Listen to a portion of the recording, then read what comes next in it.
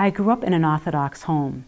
When my sister Debbie was a teenager, she used to go out after we ate Shabbos dinner on Friday night and go uptown and hang around in an area called The Wall. It was in front of our junior high school.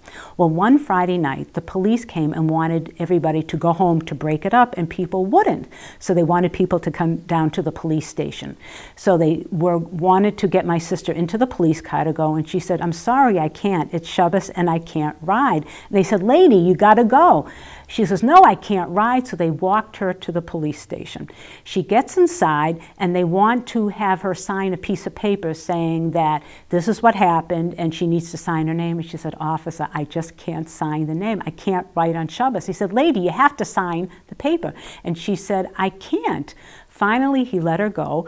Debbie came home and told my father what happened, and my father said, "I'm very proud of you for sticking up for yourself." When I think about a time in my life that I was proud to be Jewish, there's one that comes to mind. It happened in early 1990s. I was working down near Cambridge, and I had come out to my car at the end of the day.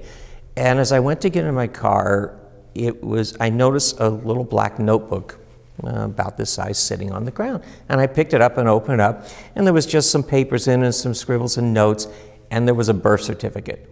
An actual birth certificate that, and it had a name on it.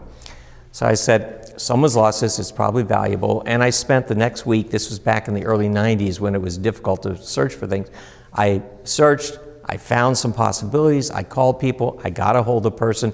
That person came to where I worked, and we met, and I gave him back. And he thanked me so much for returning it and said, "Why did you do this?" And I said, "This is what my religion teaches me to do." And we went and I began a very short digression and talk about Baba Metzia and the laws of bailment and how we are responsible for anything that comes into our care. And what made me proud of it was a time where his eyes were opened. It was the first time he'd ever talked to someone who was Jewish, and he was really impressed by this sense of responsibility that we carried that he had not experienced in people in his own congregation and in others he had met. One of my favorite recent memories is the naming that we had for our daughter earlier this fall, which we hosted in the backyard of our house with lots of family and friends from our greater community, Jewish and non. And it was a beautiful day that wasn't forecast to be a beautiful day. And we really felt like it was a lovely thing to be able to have everyone in our home, in our backyard. And we had a ritual that we borrowed from friends of ours for holding our daughter on a tallis and held by her great aunts and uncles, and then also held around the edges with other family members and friends who were there, and kind of bouncing her gently. And it was this lovely moment of feeling like we were connected to this Jewish ritual of naming and celebrating together while still really just in our backyard, and that felt like a really special time.